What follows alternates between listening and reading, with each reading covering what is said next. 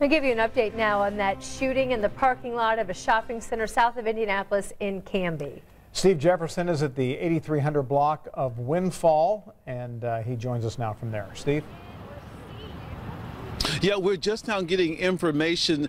We can tell you some of the things that we've learned, but we still need confirmed by the sheriff's department here, is that there was two people arguing inside the Little Caesars behind me in the shopping plaza. They came outside, and that's when shots were fired. We can tell you that at least one person was transported, and there is information about a young girl also being grazed by a bullet that hit the ground, and there is one person dead here in the parking lot.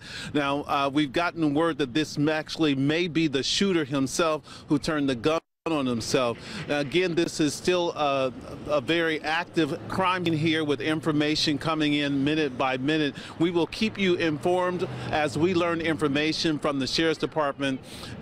Two people again shot, one person dead, one person transported, and possibly a third person grazed by a bullet that hit the ground. Reporting live, I'm Steve Jefferson. Back to you in the